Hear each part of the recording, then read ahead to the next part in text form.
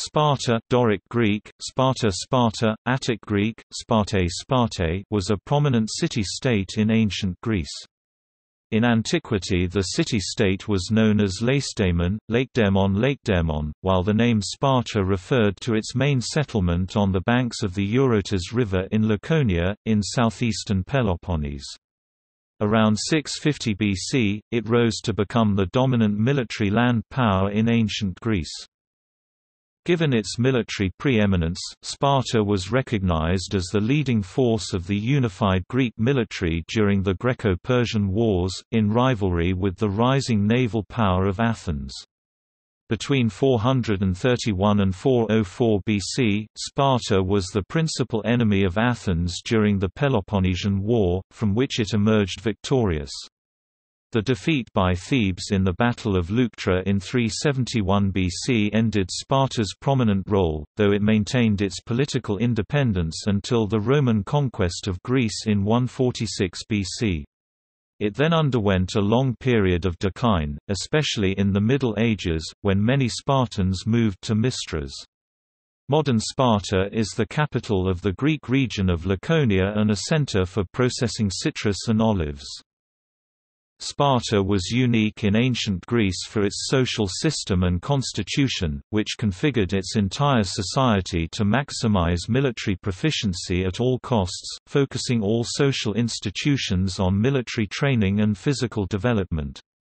Its inhabitants were classified as Spartiates, Spartan citizens with full rights, Mothaics, non-Spartan free men raised as Spartans, Perioikoi, free residents engaged in commerce, and Helots, state-owned serfs, enslaved non-Spartan local population. Spartiates underwent the rigorous agog training and education regimen, and Spartan phalanx brigades were widely considered to be among the best in battle. Spartan women enjoyed considerably more rights and equality with men than elsewhere in classical antiquity. Sparta was the subject of fascination in its own day, as well as in Western culture following the revival of classical learning. The admiration of Sparta is known as Laconism or Laconophilia. Bertrand Russell wrote, "Sparta had a double effect on Greek thought, through the reality, and through the myth." The reality enabled the Spartans to defeat Athens in war, the myth influenced Plato's political theory, and that of countless subsequent writers. The ideals that it favors had a great part in framing the doctrines of Rousseau, Nietzsche, and National Socialism.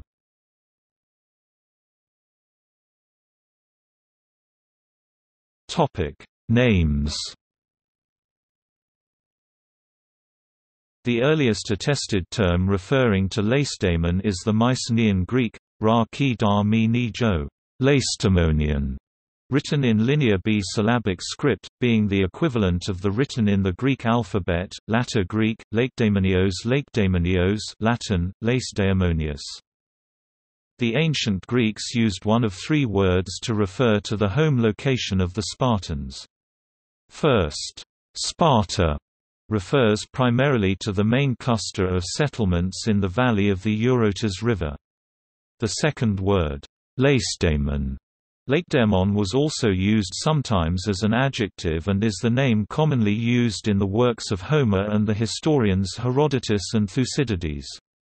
The third term, Laconis, Laconike, referred to the immediate area around the town of Sparta, the plateau east of the Taygetos Mountains, and sometimes to all the regions under direct Spartan control, including Messenia. Herodotus seems to use Lacedaemon for the Mycenaean Greek citadel at Therapna, in contrast to the lower town of Sparta. This term could be used synonymously with Sparta, but typically it denoted the terrain in which the city was located. In Homer it is typically combined with epithets of the countryside, wide, lovely, shining and most often hollow and broken, full of ravines, suggesting the Eurotas Valley. Sparta, on the other hand, is the country of lovely women, an epithet for people. The population were often called Lacedaemonians.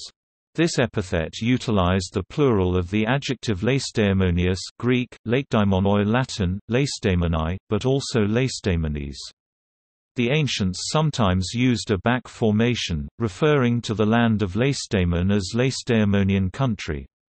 As most words for country were feminine, the adjective was in the feminine, Lacedaemonia, Lakedaemonia, Lakedaemonia. Eventually, the adjective came to be used alone. Lacedaemonia was not in general use during the Classical period and before. It does occur in Greek as an equivalent of Laconia and Messenia during the Roman and early Byzantine periods, mostly in ethnographers and lexica glossing place names. For example, Hesychius of Alexandria's lexicon 5th century AD defines Agiade as a place in Lacedaemonia, named after Agis. The actual transition may be captured by Isidore of Seville's Etymologiae 7th century AD, an etymological dictionary. He relied heavily on Orosius's Historiarum Adversum Parganos 5th century AD and Eusebius of Caesarea's Chronicon early 5th century AD as did Orosius. The latter defines Sparta to be Lacedaemonia Civitas, but Isidore defines Lacedaemonia as founded by Lacedaemon, son of Semele, relying on Eusebius. There is a rare use, perhaps the earliest of Lacedaemonia, in Diodorus Siculus, but probably with Hora Tura, country, suppressed. Lakedaemona was until 2006 the name of a province in the modern Greek prefecture of Laconia.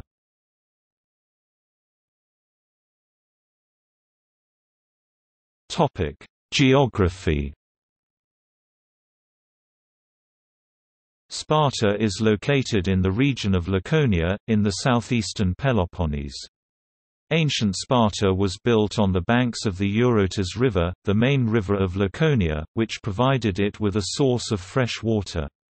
The valley of the Eurotas is a natural fortress, bounded to the west by Mount Taygetus 2,407 meters and to the east by Mount Parnon 1,935 meters. To the north, Laconia is separated from Arcadia by hilly uplands reaching 1,000 meters in altitude. These natural defenses worked to Sparta's advantage and contributed to Sparta never having been sacked. Though landlocked, Sparta had a harbour, Gythio, on the Laconian Gulf.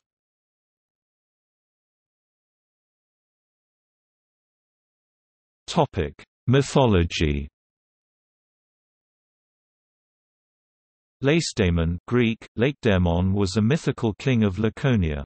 The son of Zeus by the nymph Taygete, he married Sparta, the daughter of Eurotas, by whom he became the father of Amyclas, Eurydice, and Athene. He named the country after himself and the city after his wife. He was believed to have built the sanctuary of the Chariots, which stood between Sparta and Amyclae, and to have given to those divinities the names of Cleta and Phaena. A shrine was erected to him in the neighborhood of Therapna.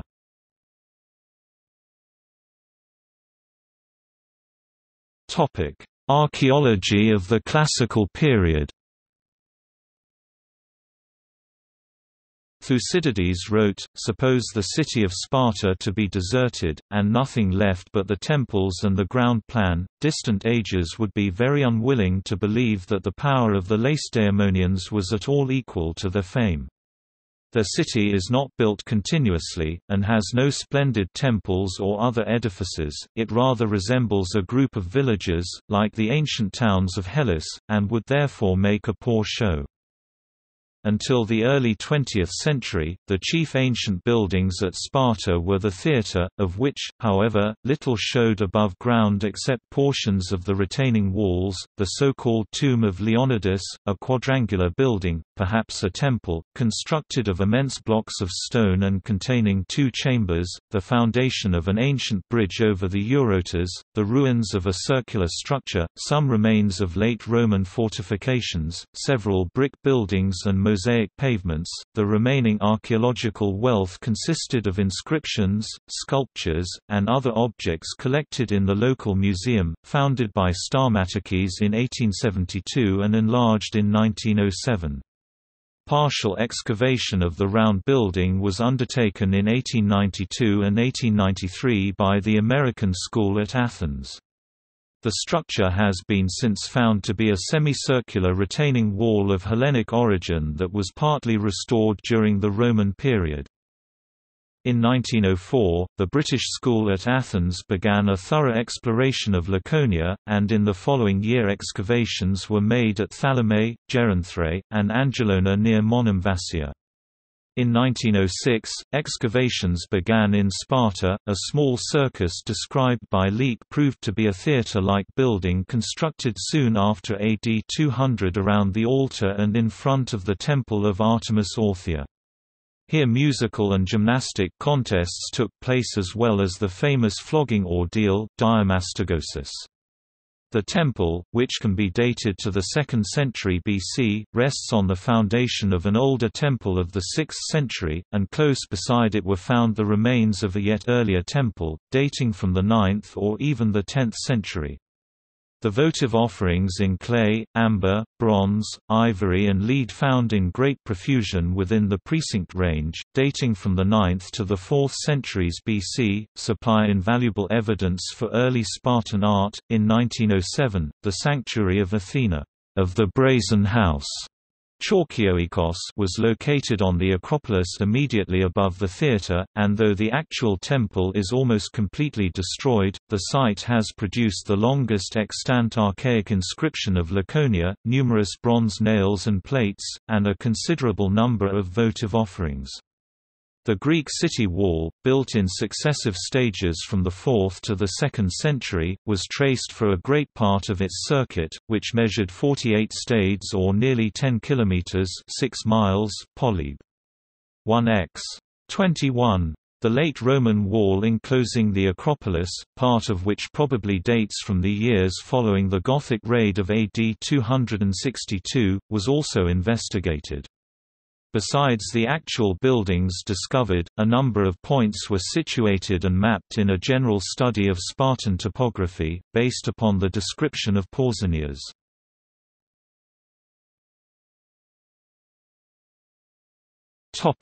Menelaion.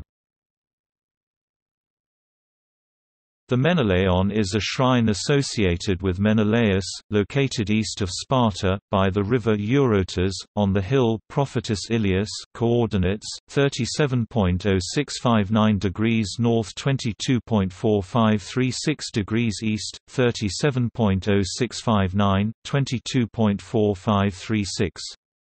Built early 8th century BC, it was believed by Spartans to be the home of Menelaus. In 1970, the British School in Athens started excavations in an attempt to locate Mycenaean remains in the area around Menelaion.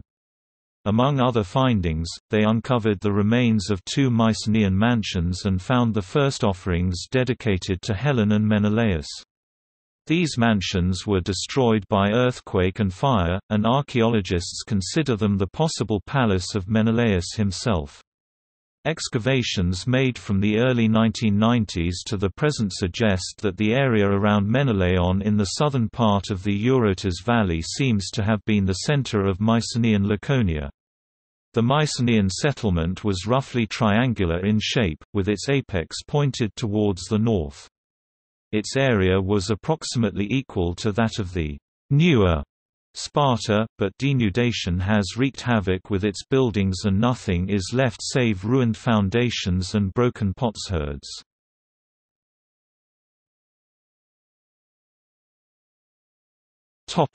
History.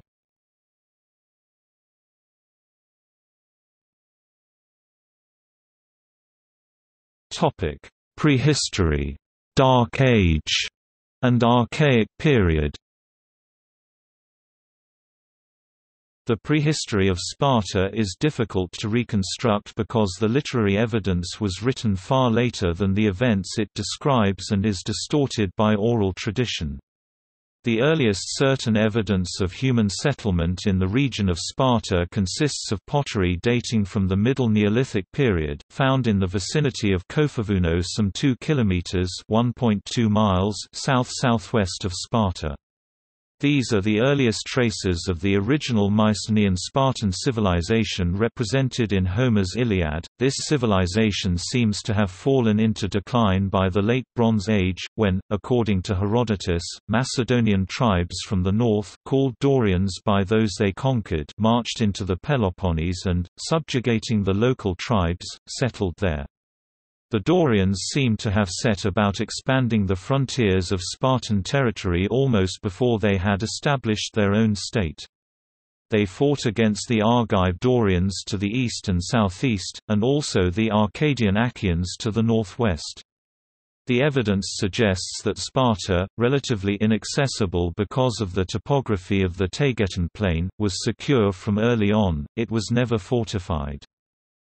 Nothing distinctive in the archaeology of the Eurotas River Valley identifies the Dorians or the Dorian Spartan state.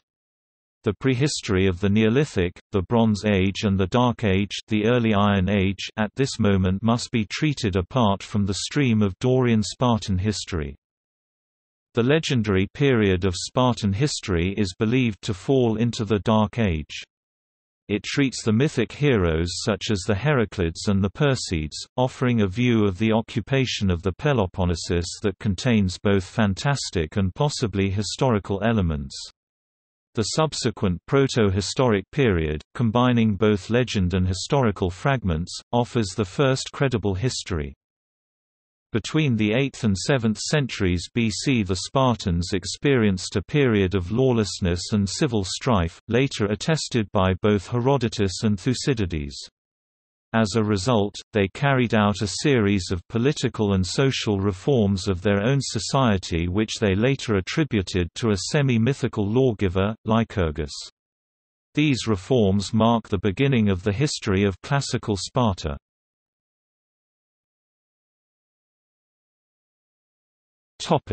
Classical Sparta. In the Second Messenian War, Sparta established itself as a local power in the Peloponnesus and the rest of Greece. During the following centuries, Sparta's reputation as a land fighting force was unequaled. At its peak around 500 BC, Sparta had some 20,000 to 35,000 citizens, plus numerous Helots and Perioikoi. The likely total of 40,000 to 50,000 made Sparta one of the larger Greek city-states. However, according to Thucydides, the population of Athens in 431 BC was 360,000 to 610,000, making it much larger. In 480 BC, a small force led by King Leonidas, about 300 full Spartiates, 700 Thespians, and 400 Thebans, although these numbers were lessened by earlier casualties, made a legendary last stand at the Battle of Thermopylae against the massive Persian army, inflicting very high casualties on the Persian forces before finally being overwhelmed. The superior weaponry, strategy, and bronze armor of the Greek hoplites and their phalanx fighting formation again proved their worth 1 year later when Sparta assembled its full strength and led a Greek alliance against the Persians at the Battle of Plataea.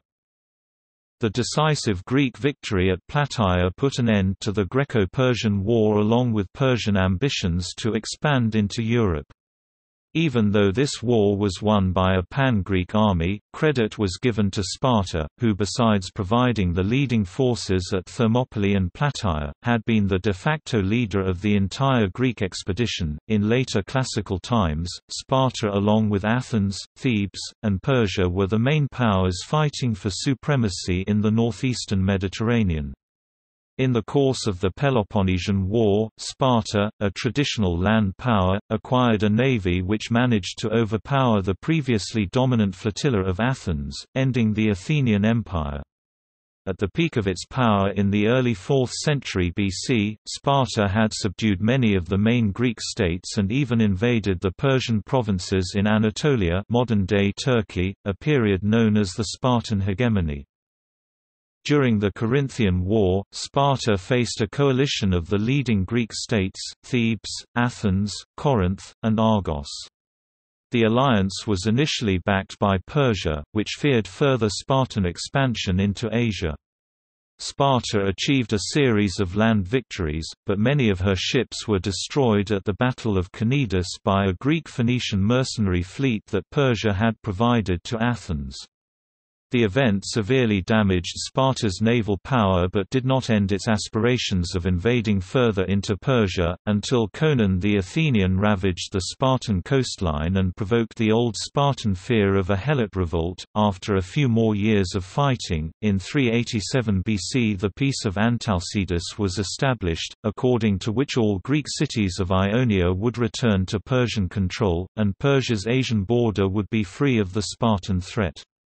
The effects of the war were to reaffirm Persia's ability to interfere successfully in Greek politics and to affirm Sparta's weakened hegemonic position in the Greek political system. Sparta entered its long-term decline after a severe military defeat to Epaminondas of Thebes at the Battle of Leuctra. This was the first time that a full-strength Spartan army lost a land battle. As Spartan citizenship was inherited by blood, Sparta increasingly faced a Helot population that vastly outnumbered its citizens. The alarming decline of Spartan citizens was commented on by Aristotle.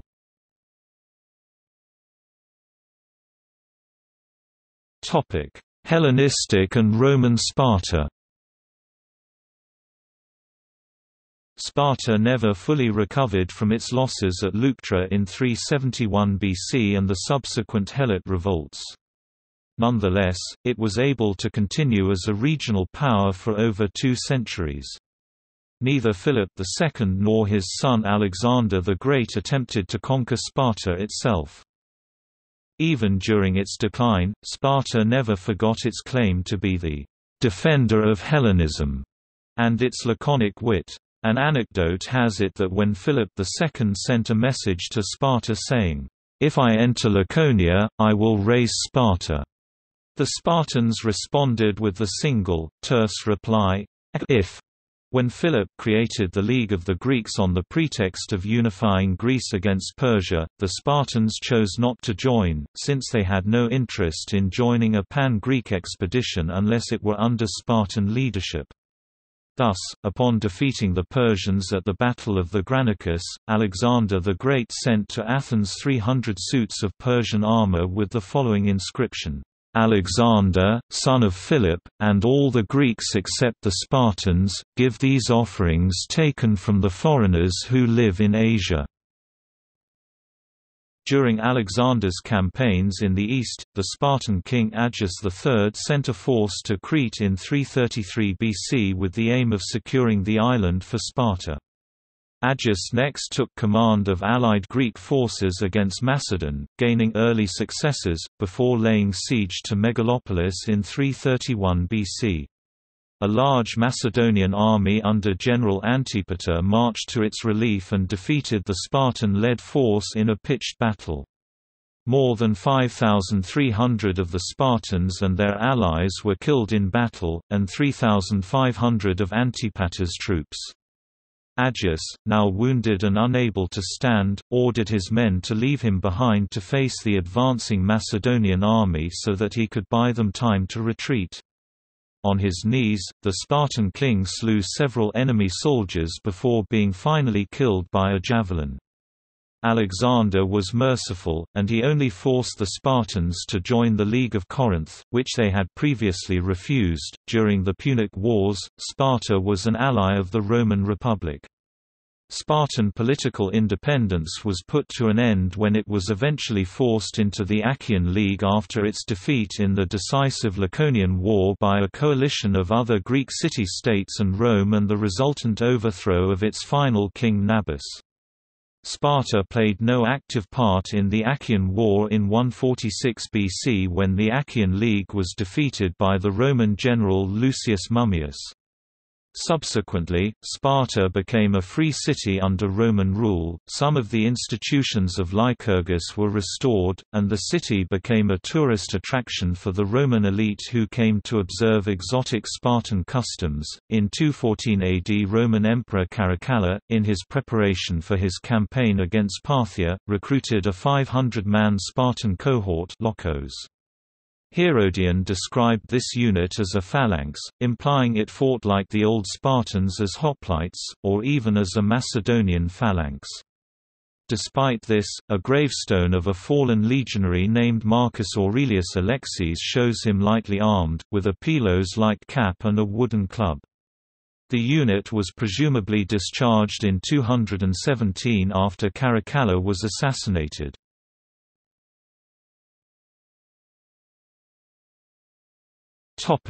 Postclassical and modern Sparta.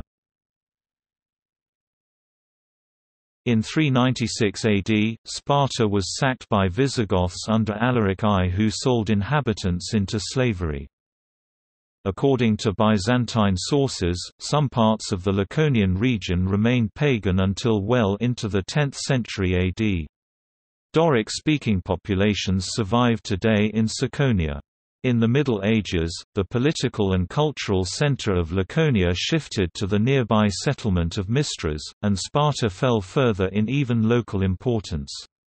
Modern Sparti was refounded in 1834, by a decree of King Otto of Greece.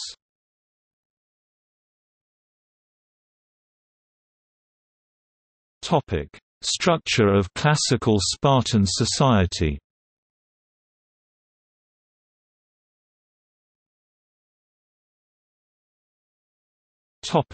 Constitution. Sparta was an oligarchy. The state was ruled by two hereditary kings of the Aegead and Eurypontid families, both supposedly descendants of Heracles and equal in authority, so that one could not act against the power and political enactments of his colleague. The duties of the kings were primarily religious, judicial, and military. As chief priests of the state, they maintained communication with the Delphian sanctuary, whose pronouncements exercised great authority in Spartan politics. In the time of Herodotus c. 450 BC, the judicial functions had been restricted to cases dealing with heiresses, adoptions and the public roads. Aristotle describes the kingship at Sparta as a kind of unlimited and perpetual generalship. Pol. E. 1285a, while Isocrates refers to the Spartans as subject to an oligarchy at home, to a kingship on campaign. E. 24, civil and criminal cases were decided by a group of officials known as the ephors, as well as a council of elders known as the gerousia. The gerousia consisted of 28 elders over the age of 60, elected for life and usually part of the royal households, and the two kings. High state decisions were discussed by this council, who could then propose policies to the demos, the collective body of Spartan citizenry, who would select one of the alternatives by vote. Royal prerogatives were curtailed over time. From the period of the Persian Wars, the king lost the right to declare war and was accompanied in the field by two ephors. He was supplanted by the ephors also in the control of foreign policy. Over time, the kings became mere figureheads except in their capacity as generals. Political power was transferred to the ephors and gerousia. An assembly of citizens called the appella was responsible for electing men to the gerousia for life.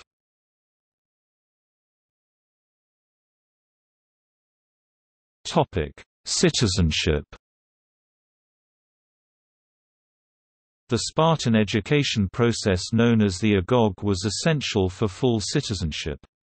However, usually the only boys eligible for the agog were Spartiates, those who could trace their ancestry to the original inhabitants of the city. There were two exceptions. Trophimoi or foster sons were foreign students invited to study. The Athenian general Xenophon, for example, sent his two sons to Sparta as trophimoi.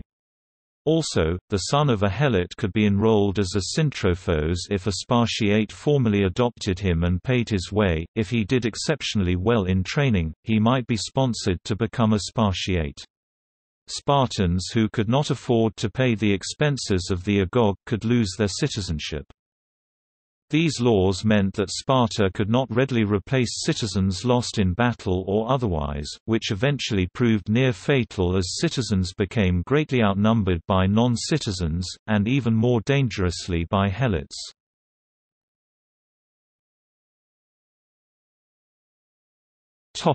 Non-citizens.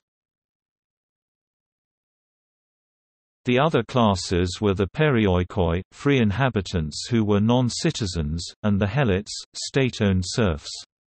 Descendants of non-Spartan citizens were forbidden the agog.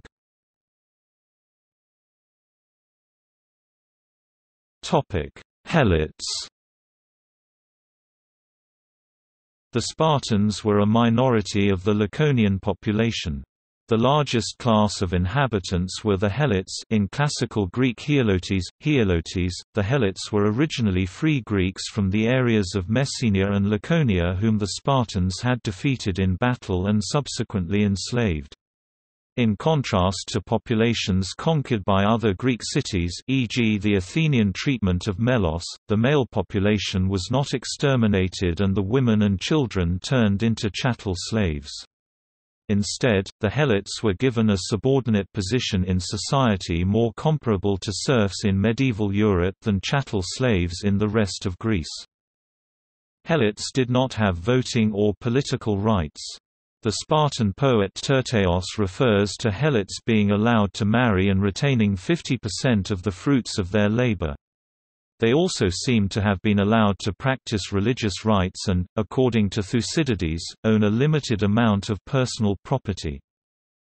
Initially Helots couldn't be freed, but during the Middle Hellenistic period, some 6,000 Helots accumulated enough wealth to buy their freedom, for example, in 227 BC. In other Greek city-states, free citizens were part-time soldiers who, when not at war, carried on other trades. Since Spartan men were full-time soldiers, they were not available to carry out manual labor. The Helots were used as unskilled serfs, tilling Spartan land. Helot women were often used as wet nurses. Helots also traveled with the Spartan army as non-combatant serfs. At the last stand of the Battle of Thermopylae, the Greek dead included not just the legendary 300 Spartan soldiers but also several hundred Thespian and Theban troops and a number of Helots. Relations between the Helots and their Spartan masters were sometimes strained. There was at least one Helot revolt c. 465 to 460 BC, and Thucydides remarked that Spartan policy is always mainly governed by the necessity of taking precautions against the Helots. On the other hand, the Spartans trusted their Helots enough in 479 BC to take a force of 35,000 with them to Plataea, something they could not have risked if they feared the Helots would attack them or run away. Slave revolts occurred elsewhere in the Greek world, and in 413 British Columbia 20,000, Athenian slaves ran away to join the Spartan forces occupying Attica. What made Sparta's relations with her slave population unique was that the Helots, precisely because they enjoyed privileges such as family and property, retained their identity as a conquered people, the Messenians, and also had effective kinship groups that could be used to organize rebellion. As the Spartiate population declined and the Helot population continued to grow, the imbalance of power caused increasing tension. According to Myron of Priene of the middle 3rd century BC, they assigned to the Helots every shameful task leading to disgrace. For they ordained that each one of them must wear a dogskin cap, and wrap himself in skins, diphthera, and receive a stipulated number of beatings every year regardless of any wrongdoing, so that they would never forget they were slaves. Moreover, if any exceeded the vigor proper to a slave's condition, they made death the penalty, and they allotted a punishment to those controlling them if they failed to rebuke those who were growing fat. Plutarch also states that Spartans treated the Helots harshly and cruelly. They compelled them to drink pure wine, which was considered dangerous, wine usually being cut with water, and to lead them in that condition into the public halls, that the children might see what a sight a drunken man is. They made them to dance low dances, and sing ridiculous songs. During Citizenship obligatory banquets, each year when the ephors took office, they ritually declared war on the Helots, allowing Spartans to kill them without risk of ritual pollution. This fight seems to have been carried out by cryptai cryptes, graduates of the agog who took part in the mysterious institution known as the crypteia. Thucydides states, the Helots were invited by a proclamation to pick out those of their number who claimed to have most distinguished themselves against the enemy, in order that they might receive their freedom, the object being to test them, as it was thought that the first to claim their freedom would be the most high-spirited and the most apt to rebel. As many as 2,000 were selected accordingly, who crowned themselves and went round the temples, rejoicing in their new freedom. The Spartans, however, soon afterwards did away with them, and no one ever knew how each of them perished.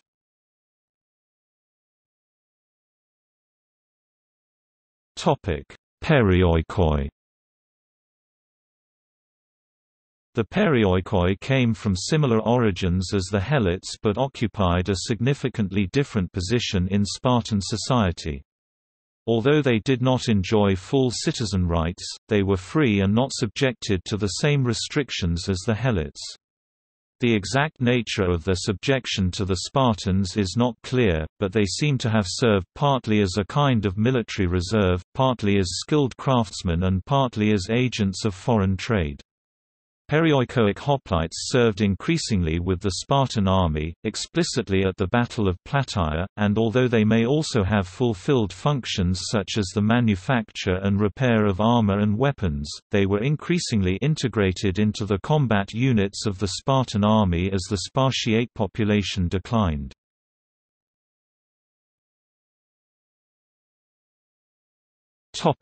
Economy. Full citizen Spartiates were barred by law from trade or manufacture, which consequently rested in the hands of the Perioikoi. This lucrative monopoly, in a fertile territory with a good harbors, ensured the loyalty of the Perioikoi. Despite the prohibition on menial labor or trade, there is evidence of Spartan sculptors, and Spartans were certainly poets, magistrates, ambassadors, and governors as well as soldiers. Allegedly, Spartans were prohibited from possessing gold and silver coins, and according to legend Spartan currency consisted of iron bars to discourage hoarding. It was not until the 260s or 250s BC that Sparta began to mint its own coins.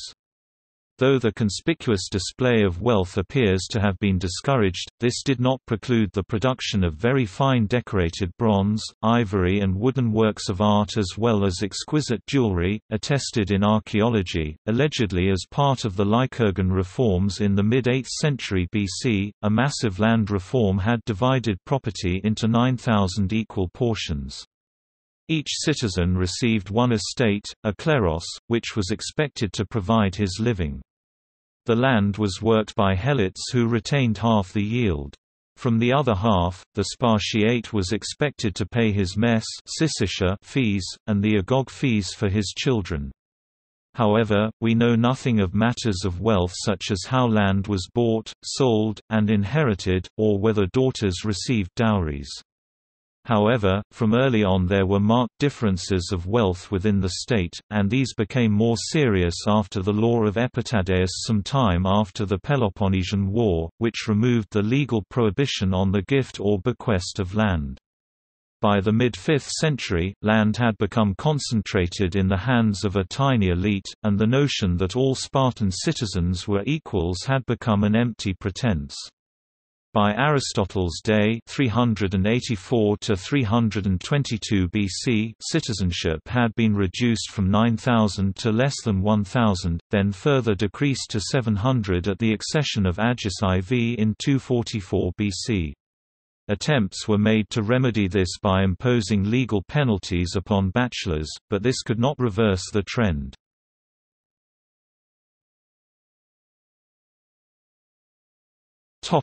Life in Classical Sparta.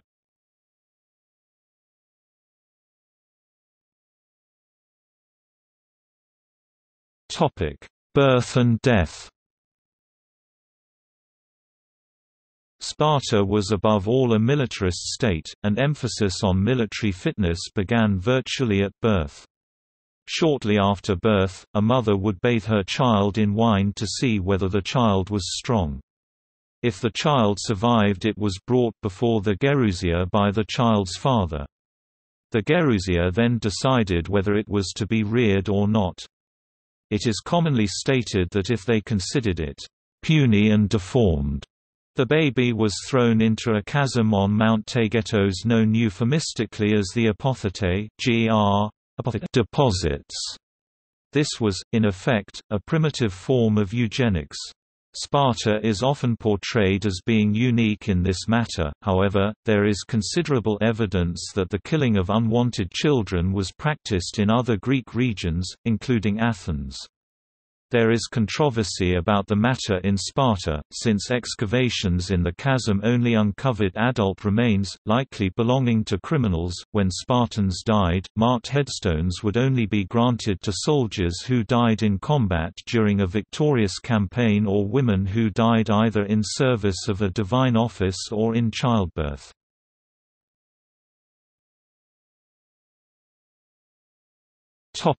Education.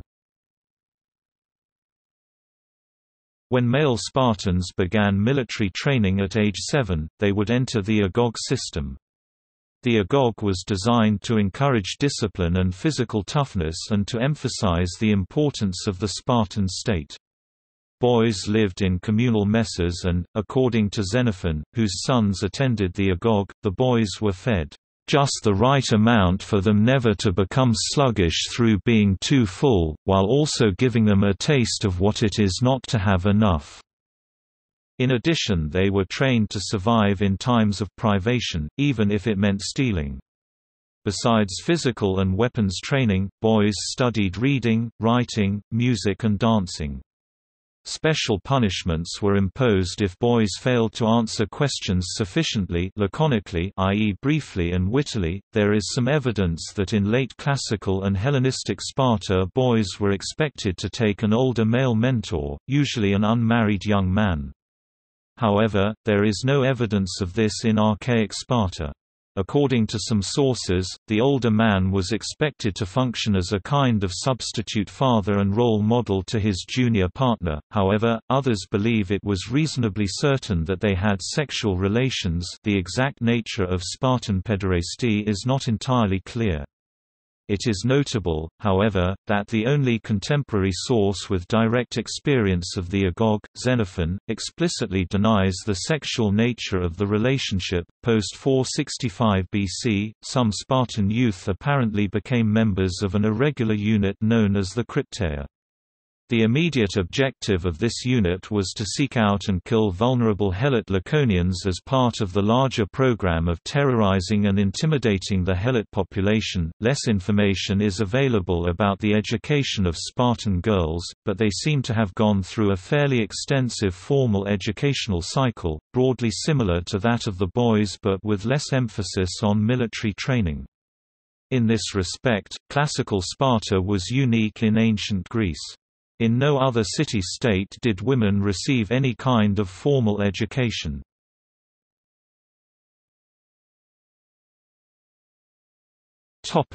Military life.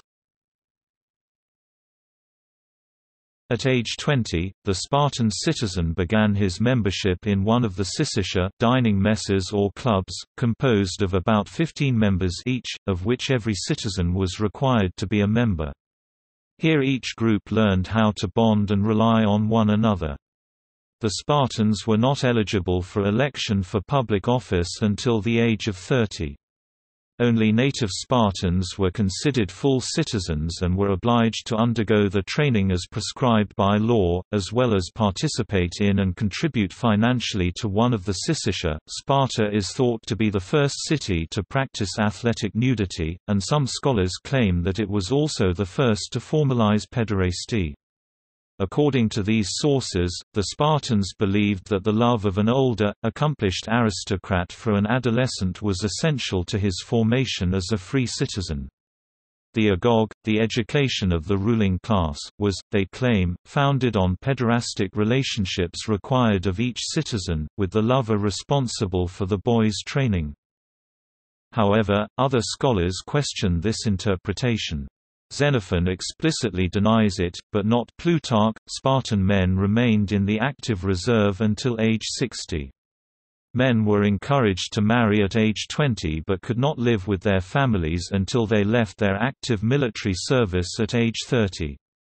They called themselves homoioi, pointing to their common lifestyle and the discipline of the phalanx, which demanded that no soldier be superior to his comrades. Insofar as hoplite warfare could be perfected, the Spartans did so. Thucydides reports that when a Spartan man went to war, his wife or another woman of some significance would customarily present him with his hoplon shield and say, "With this, or upon this." Etan e epitas etan e epitas, meaning that true Spartans could only return to Sparta either victorious with their shield in hand or dead carried upon it. Unfortunately, poignant as this image may be, it is almost certainly propaganda. Spartans buried their battle dead on or near the battlefield, corpses were not brought back on their hoplons. Nevertheless, it is fair to say that it was less of a disgrace for a soldier to lose his helmet, breastplate or greaves than his hoplon, since the former were designed to protect one man, whereas the hoplon also protected the man on his left. Thus the shield was symbolic of the individual soldier's subordination to his unit, his integral part in its success, and his solemn responsibility to his comrades in arms, messmates and friends, often close blood relations. According to Aristotle, the Spartan military culture was actually short-sighted and ineffective. He observed, "It is the standards of civilized men not of beasts that must be kept in mind, for it is good men not beasts who are capable of real courage. Those like the Spartans who concentrate on the one and ignore the other in their education turn men into machines and in devoting themselves to one single aspect of city's life, end up making them inferior even in that." Aristotle was a harsh critic of the Spartan constitution and way of life. There is considerable evidence that the Spartans, certainly in the archaic period, were not educated as one-sidedly as Aristotle asserts. In fact, the Spartans were also rigorously trained in logic and philosophy. One of the most persistent myths about Sparta that has no basis in fact is the notion that Spartan mothers were without feelings toward their offspring and helped enforce a militaristic lifestyle on their sons and husbands.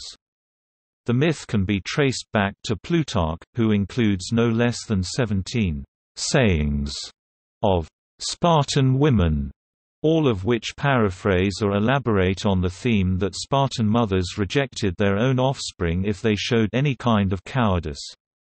In some of these sayings, mothers revile their sons in insulting language merely for surviving a battle.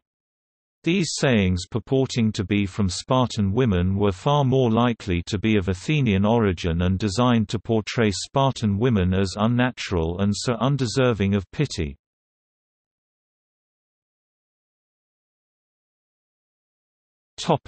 Agriculture, food, and diet. Sparta's agriculture consisted mainly of barley, wine, cheese, grain, and figs. These items were grown locally on each Spartan citizen's kleros and were tended to by Helots. Spartan citizens were required to donate a certain amount of what they yielded from their kleros to their syssitia, or mess. These donations to the syssitia were a requirement for every Spartan citizen. All the donated food was then redistributed to feed the Spartan population of that syssitia. The Helots who tended to the lands were fed using a portion of what they harvested.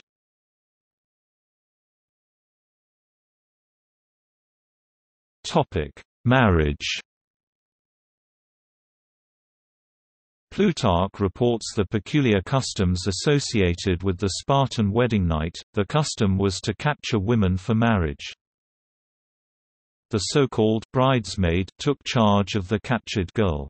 She first shaved her head to the scalp, then dressed her in a man's cloak and sandals, and laid her down alone on a mattress in the dark. The bridegroom, who was not drunk and thus not impotent, but was sober as always, first had dinner in the messes, then would slip in, undo her belt, lift her and carry her to the bed. The husband continued to visit his wife in secret for some time after the marriage. These customs, unique to the Spartans, have been interpreted in various ways. One of them decidedly supports the need to disguise the bride as a man in order to help the bridegroom consummate the marriage, so unaccustomed were men to women's looks at the time of their first intercourse. The abduction may have served to ward off the evil eye, and the cutting of the wife's hair was perhaps part of a rite of passage that signaled her entrance into a new life.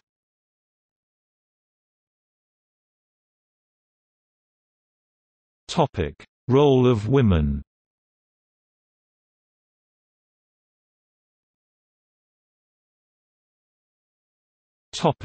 Political, social, and economic equality. Spartan women, of the citizenry class, enjoyed a status, power, and respect that was unknown in the rest of the classical world. The higher status of females in Spartan society started at birth. Unlike Athens, Spartan girls were fed the same food as their brothers. Nor were they confined to their father's house and prevented from exercising or getting fresh air as in Athens, but exercised and even competed in sports. Most important, rather than being married off at the age of 12 or 13, Spartan law forbade the marriage of a girl until she was in her late teens or early 20s. The reasons for delaying marriage were to ensure the birth of healthy children, but the effect was to spare Spartan women the hazards and lasting health damage associated with pregnancy among adolescents.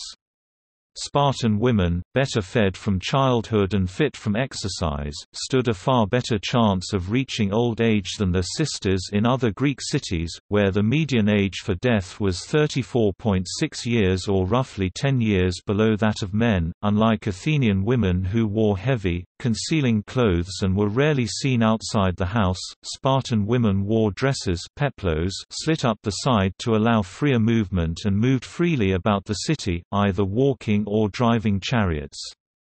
Girls as well as boys exercised, possibly in the nude, and young women as well as young men may have participated in the gymnopedia, festival of nude youths.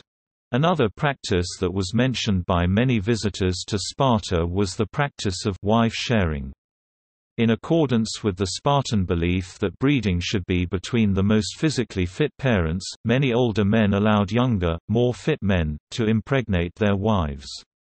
Other unmarried or childless men might even request another man's wife to bear his children if she had previously been a strong child-bearer. For this reason many considered Spartan women polygamous or polyandrous. This practice was encouraged in order that women bear as many strong-bodied children as they could. The Spartan population was hard to maintain due to the constant absence and loss of the men in battle and the intense physical inspection of newborns. Spartan women were also literate and numerate, a rarity in the ancient world. Furthermore, as a result of their education and the fact that they moved freely in society engaging with their fellow male citizens, they were notorious for speaking their minds even in public. Plato, in the middle of the 4th century, described women's curriculum in Sparta as consisting of gymnastics and music and arts. Plato goes on to praise Spartan women's ability when it came to philosophical discussion. Most importantly, Spartan women had economic power because they controlled their own properties, and those of their husbands. It is estimated that in later classical Sparta, when the male population was in serious decline, women were the sole owners of at least 35% of all land and property in Sparta. The laws regarding a divorce were the same for both men and women. Unlike women in Athens, if a Spartan woman became the heiress of her father because she had no living brothers to inherit an epikleros, the woman was not required to divorce her current spouse in order to marry her nearest paternal relative. Spartan women acquired so much wealth that in Aristotle's analysis of the laws and history of Sparta he attributed its precipitous fall, which happened during his lifetime, from being the master of Greece to a second-rate power in less than 50 years to the fact that Sparta had become a gynecocracy whose intemperate women loved luxury. These tendencies became worse after the huge influx of wealth following the Spartan victory of the Peloponnesian War, leading to the eventual downfall of Sparta.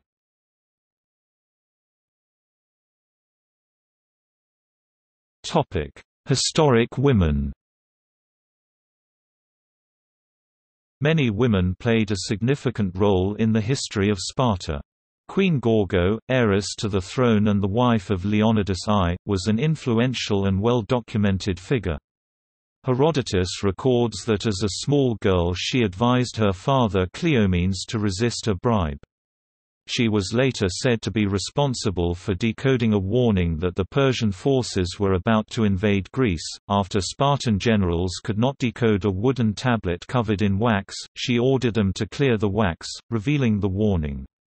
Plutarch's Moralia contains a collection of sayings of Spartan women, including a laconic quip attributed to Gorgo. When asked by a woman from Attica why Spartan women were the only women in the world who could rule men, she replied, "Because we are the only women who are mothers of men."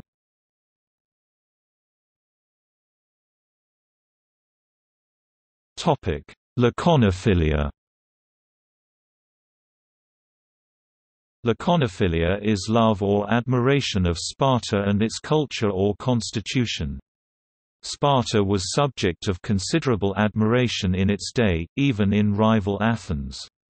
In ancient times, many of the noblest and best of the Athenians always considered the Spartan state nearly as an ideal theory realized in practice.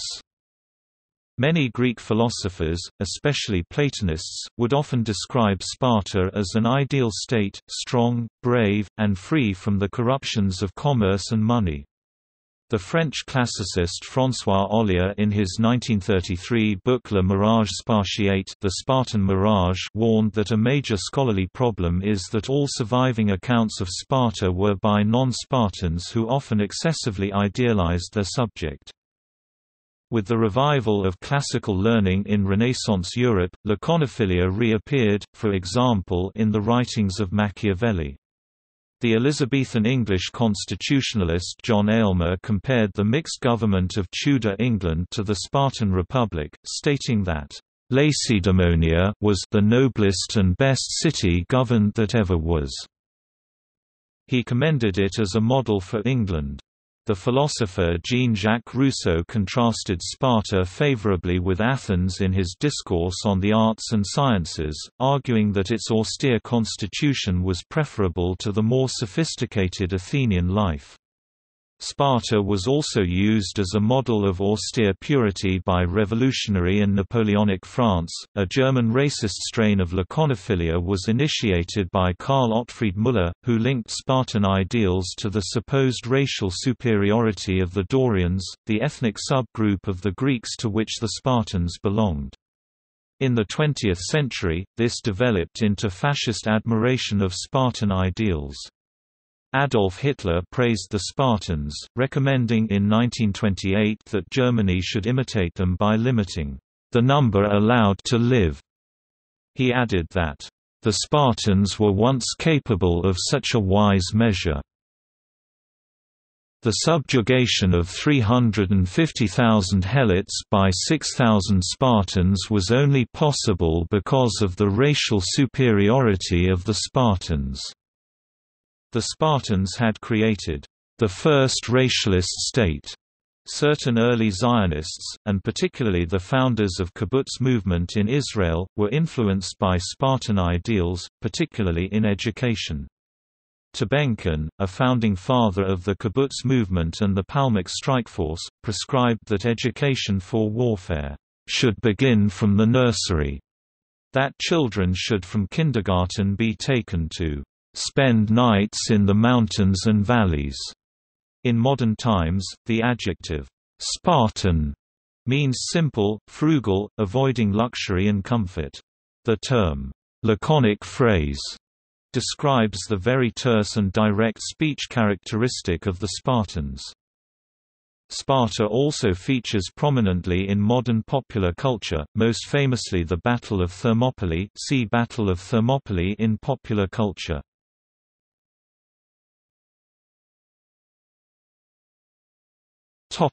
Notable ancient Spartans.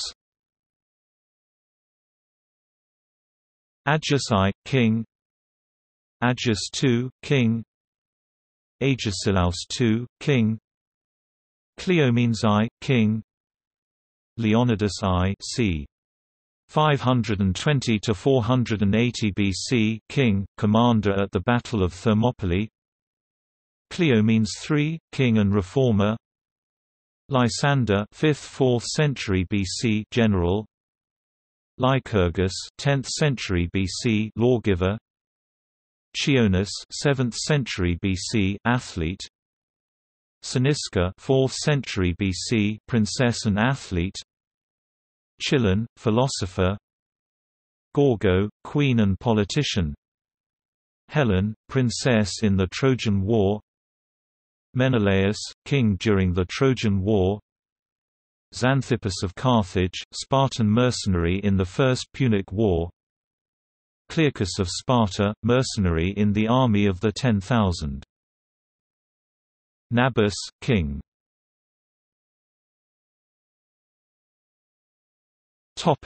See also: List of kings of Sparta.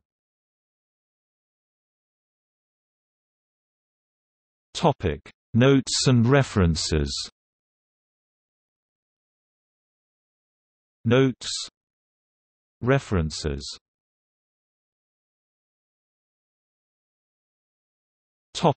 Sources.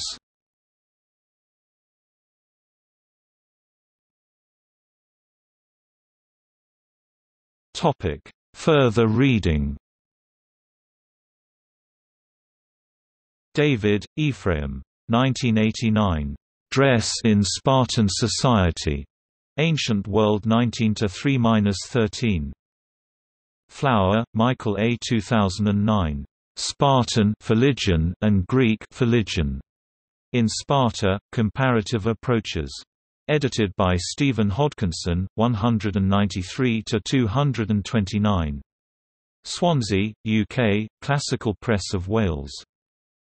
Hodkinson, Stephen, and Ian McGregor Morris, eds. 2010. Sparta in Modern Thought. Swansea, UK, Classical Press of Wales. Lowe, Polly. 2006. Commemorating the Spartan War Dead. In Sparta and War. Edited by Stephen Hodkinson and Anton Powell, 85–109. Swansea, UK, Classical Press of Wales. Rabinowitz, Adam. 2009. Drinking from the Same Cup, Sparta and Late Archaic Commensality. In Sparta, Comparative Approaches. Edited by Stephen Hodkinson, 113–191. Swansea, UK, Classical Press of Wales.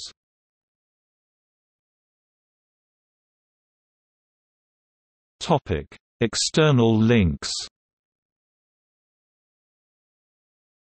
Sparta on In Our Time at the BBC, GTP, Sparta, GTP, Ancient Sparta, Schrader, Helena P. 2001–2010. Sparta Reconsidered, An Introduction.